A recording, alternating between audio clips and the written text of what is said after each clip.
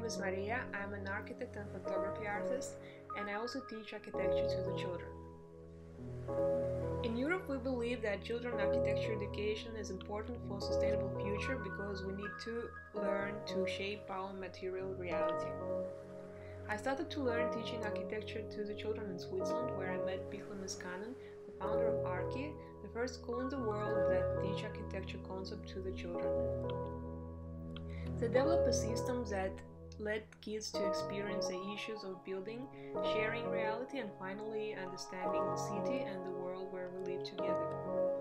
Based on this experience, I developed a series of exercises for the kids of Taiwan, where I live since 2015. In the beginning, I would like to show some of my artwork which have similar concept.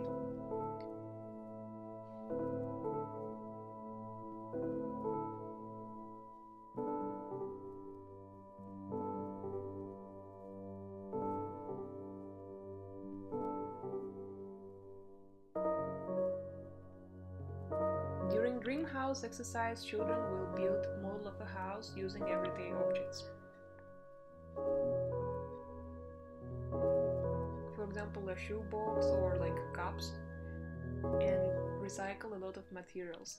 In this exercise, children will develop understanding of scale and train their imagination. In the end, we will also build the in-between spaces and make up all the house together into the collective neighborhood. In the current condition of climate change and cities overpopulation, children architecture education must become part of sustainable action.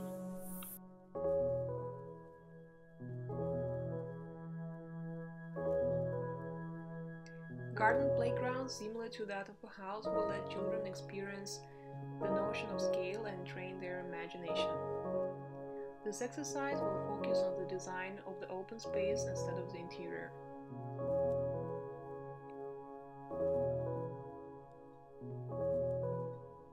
So we will do together the parks, the playgrounds.